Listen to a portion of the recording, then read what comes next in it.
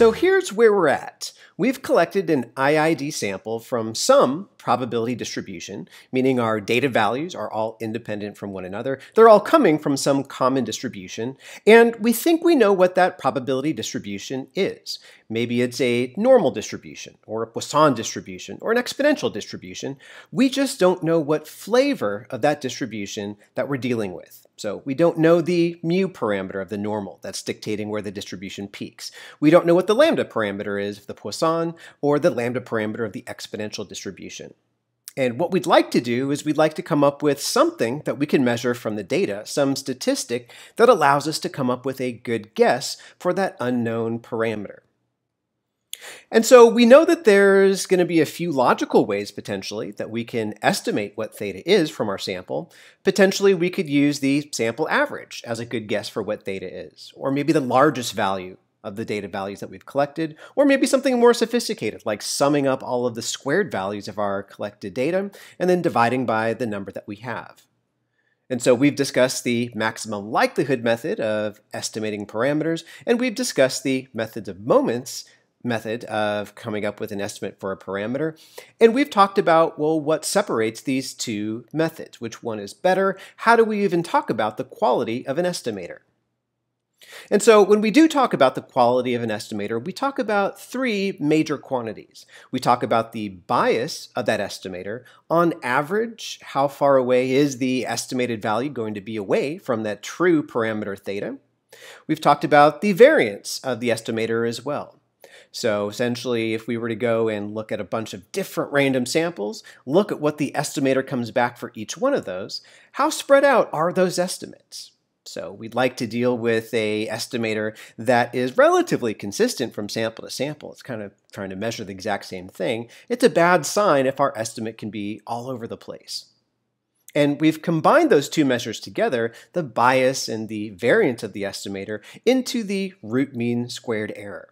Mean squared error, take the square root, root mean squared error, and that gives us a measure for the typical error that our estimation procedure makes when we're trying to guess what theta is from the data values that we've collected. And I think that's best illustrated by looking at a dartboard.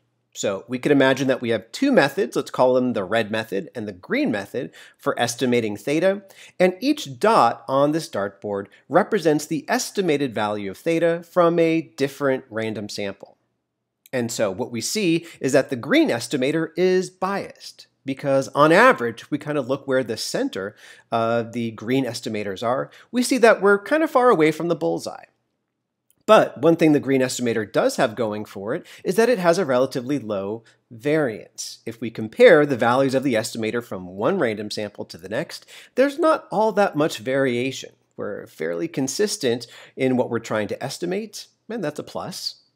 If we look at the red estimator, well, we find that it's unbiased. On average, we kind of look to see where the center of the estimates are for each of those red random samples. We're getting right close to the center of the bullseye. But a problem with the red estimator is that it has a fairly large variance. The estimated value might be all over the place. Sometimes we're really close to the center of the dartboard. Sometimes we're really quite far away. And so that mean squared error was a way to combine these two ideas of bias and variance into a single number, square the bias, add the variance, and that's what we could use as the overall quality measure of our estimation procedure. Square root of that's the root mean squared error. So what really separates these two methods is their variance. How far off is the estimate likely to be from the true value of theta of that probability distribution? It turns out that the variance of the MLE is less than or equal to the variance of the methods of moments estimator. So, in some sense, the maximum likelihood estimator, for at least large samples, is always going to be superior to the methods of moments estimator because typically its value is going to be closer to the true value of theta than the methods of moments estimator. And so this does beg the question, okay, we can talk about the MLE being better than the methods of moments estimator. Is there an estimator that's even better than the MLE? Can we find an unbiased estimator that has an even lower variance than the maximum likelihood estimator that gets typically closer to the true value of theta than theta hat of the MLE? Well, it turns out that the answer to this question is no, and this is all tied in to what's known as the Rao Cramer lower bound, which provides us the smallest possible variance of any unbiased estimator out there. So way back in the day, people sat down and said, all right, what is going to be the closest that any possible unbiased estimator can typically get to the truth?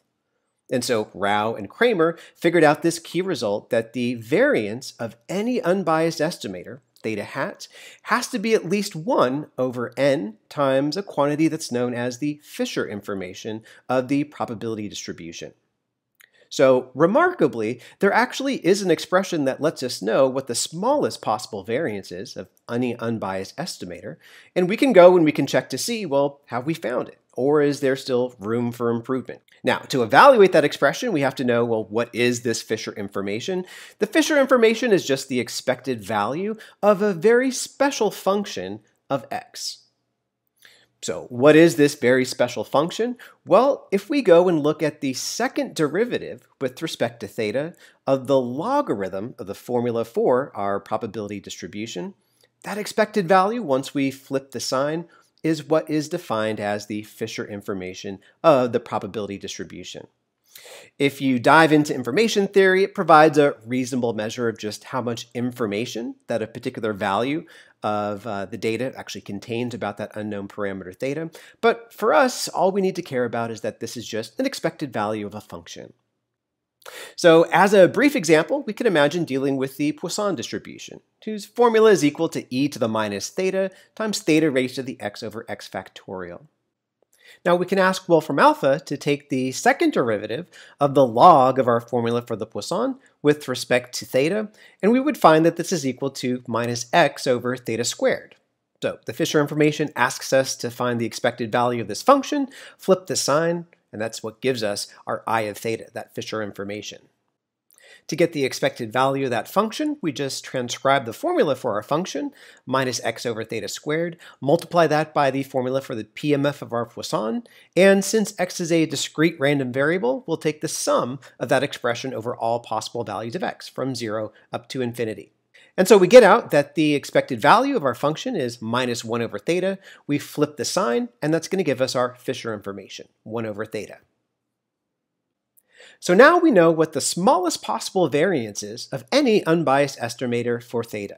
What we can do is take 1 over n times the expression for the Fisher information, and that lets us know that the variance of any unbiased estimator is going to be at least equal to theta over n. So what is the variance of the MLE in this case? So we might remember that the MLE, the maximum likelihood estimator of a Poisson random variable, is just the sample average. So we could ask, well, what is the variance of the sample average, the variance of our estimator? And in this case, we could write out our expression for what the sample average is. It's just 1 over n times the sum of all of the data values that we've collected. When we take the variance of some constant, like a times a random variable, we could take out that constant in front of the variance operator. We just have to square it. And so the variance of our estimator would just be 1 over n squared times the variance of the sum of all the data values that we've collected, x1 plus x2, etc. Now, because we're dealing with an IID sample, all of the x's are independent. The variance of a sum turns out to be just the sum of the variances. And the variance of a Poisson random variable also happens to be just the parameter itself, theta in this case. So our expression for the variance of the MLE just works out to be 1 over n squared times the variance of the first data value that we've collected, which is theta, plus the variance of the second value that we've collected, also theta. N copies of theta all added up. We find that the variance of the MLE in this case is just theta over n, which equals to our Rao Cramer lower bound. So we know that our search for a good estimator is done. We found an unbiased estimator, which is just the sample average, and we found that the variance of that estimator reaches that Rao Cramer lower bound. So there aren't any other unbiased estimators out there that's going to typically get closer to the true value of theta than if we use the MLE, just the sample average in this case.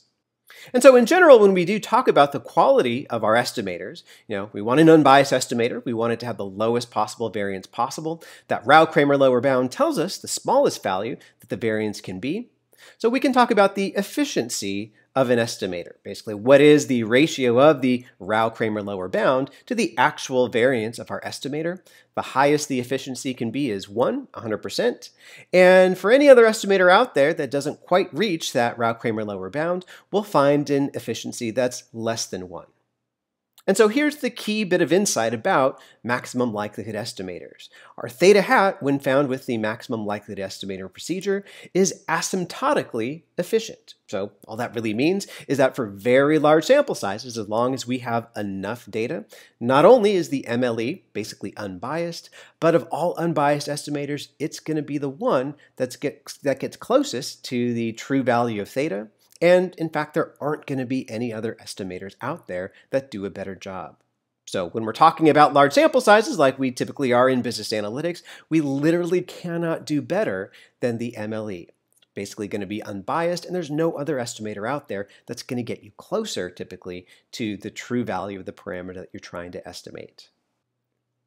So with that in mind, with us really liking maximum likelihood estimation, we can ask some additional questions. So sure, we know the MLE typically gets closest to the true value of theta among all unbiased estimators, but how close does it really get? Can we come up with a measure for a standard error of the estimator that lets us know typically how far off our MLE is, our theta hat, from the true value of theta?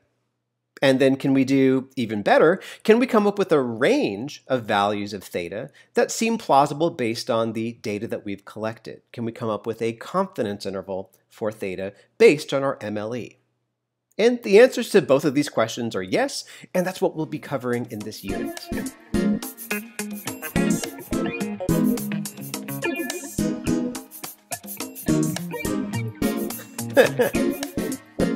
Squirrel.